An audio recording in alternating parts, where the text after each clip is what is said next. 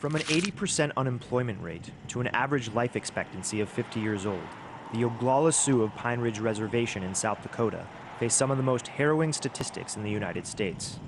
But behind these numbers lurks a silent enemy that's decimating families and threatening the Oglala way of life: alcohol. For the vast majority of the reservation's 125-year history, alcohol has been banned. Yet despite this ban, Pine Ridge's alcoholism rate is estimated to be as high as 80%. The alcohol is infiltrating the tribe from a border town just 2 miles away. Only about 12 people live here in White Clay, Nebraska.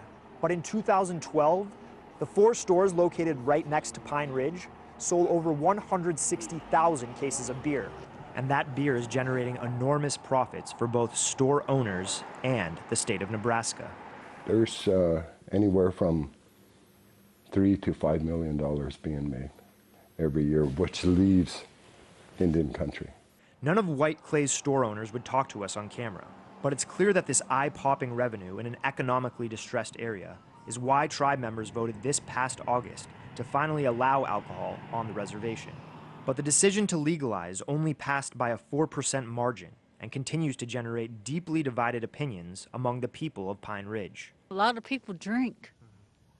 They're gonna find it somewhere, even though they don't legalize it. Don't make alcohol legal on our reservation because we have enough problems when it's not legal. If we stop feeding on the government and start being more self-sufficient amongst ourselves, hey, by legalizing alcohol, hey, that's one more step to growing up.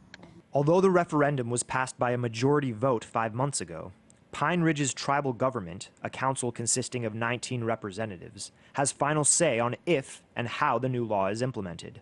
Robin Tapiow, a representative from the village of Pine Ridge and an advocate of alcohol legalization, believes this potential revenue is the only way to turn the tide when it comes to preventative health. I don't ever see the federal government coming up with the resources to help us build treatment centers, to help us build a detox, to help us build a homeless shelter. Another council member, Bernie Schott with Arrow, who opposes the referendum, worries that more alcohol on the reservation will lead to more crime. We're hurting on law enforcement. So if it does get legalized, it's gonna be worse. Not to mention the difficulties police officers already have in responding to alcohol-related crime. We're down to about 30 officers, and someone said one time, this reservation's the size of Rhode Island, so you figure that's not enough. I mean, there's like 40,000 people here. Both Tapiow and Schott with Arrow's concerns are well justified, considering that $220 million was slashed just last year from the Indian Health Service, a nearly 5% cut due to the sequester. The decrease in money is actually illegal and stands in violation of long-standing treaties between the U.S. government and Native American communities.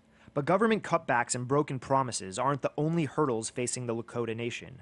The inner corruption within the council itself is of concern when it comes to the allocation of funds. If this were to pass, we would like the alcohol revenues to be set in a separate account, not come into the tribe's general, because the tribe has something called the general fund.